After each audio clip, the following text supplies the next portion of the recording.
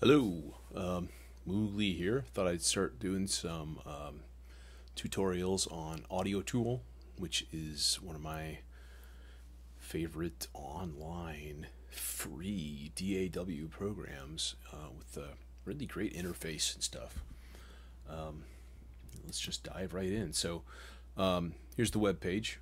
Obviously, this is my particular page. If we go to the A up in front, then it's our information flow, features, blah blah blah. So what I'm going to do is go ahead and open the app. You can shortcut this and so on. I like to open it in a new tab, and there it is.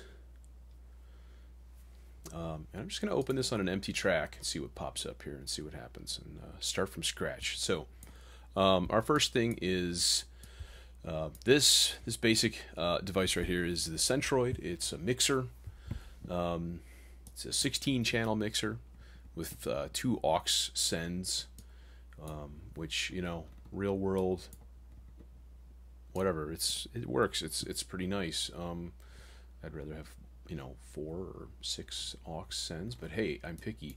And then there's this thing, and this is the master output module. This is really what interfaces all of your devices with your sound card. So if that ever gets unplugged, then you will have no sound. It has a built-in limiter here, and obviously a master level and so on.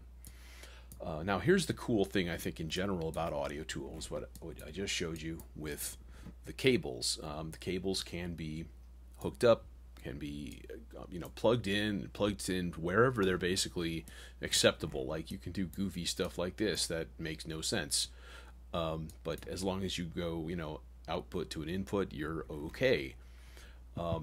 It's just like the real world, but if you had let's say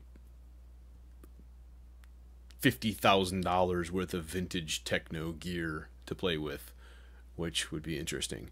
I don't want to say unlimited because it completely depends on your computer. These things are obviously patterned after some actual vintage synths and beatboxes and things, but some of them are not. Some of them are very unique. All in all, it's just a great program. If I had any complaints, I guess it would be with updating it. I know they've been at work on this update for years, and nothing's really happened in a long time, so they're probably a small company. Anyways, so like for example, this is a Beatbox 8, and it's clearly patterned after a Roland, TR-808, which is a classic drum machine. So every single device, you've got obviously the cables that hook up here. You've got this information box here, which takes you to the wiki page, and it gives you all of the different controls and such on it, which is also pretty cool. Everything can be labeled, so you can label this whatever you'd like, and then that corresponds to anytime you add a track down here. So if I go Beatbox 8 and I go to a pattern track or a note track, both of which are sort of different functions, or any of these different automations that you can do, all of that stuff will correspond to whatever label you have here. So for example, if I just put Smurf, yes, this is called Smurf. Now I can add a track on the Smurf, and so on and so forth. Right. So so there's that. I'm going to start with some basic stuff today on just basic hookups and how to hook up effects, and kind of just diving in and getting started. First thing you probably want to do is to have an account so that you can save all of your work. This has happened many times to many people in many programs, where you forget to save and then you lose it and then you're screwed. Yeah, it happens, so don't let it happen to you. I'm going to do my basics, which is reverb and delay on my aux send. So I'm going to grab a pedal. Now you notice this, okay? This hooks itself up to the first available channel generally, and that is controlled by this little thingy up here in the corner. All right, this is the auto connect, and I hate it. I turn it off and I leave it off and so on, because I kind of, I know where to connect things, so I don't need this thing telling me what to do. I like to use reverb and delay. They're kind of the standard, effects on aux sends for things. For me, for I'm sure a lot of people. So we need to go output into the input of this, output of the pedal into here. Now the pedals are modeled after a certain manufacturer. Could be your leader at work, if you get my meaning, your boss.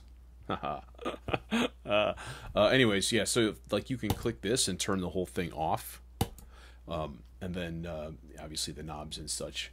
I find this reverb to be a little weak, I guess. It seems to ramp up really fast right about 3 o'clock on the knob, and all of a sudden, like, the room size, it's listed as 134 milliseconds. It's way more than that. So I like a little damping, feedback. Now for here, your level needs to be all the way up. Anytime you're using this as an aux send, you got to have it all the way up. 3 16th notes or 8th note triplets, or 8th notes for here, and then I just leave the feedback the way it is. So anyways, those are the effects. And let's start something, pretty simple, I guess, on the next one. This is sort of my basic setup, and yeah, I guess I'm going to end it here. We'll see you in the next one. Thanks for watching.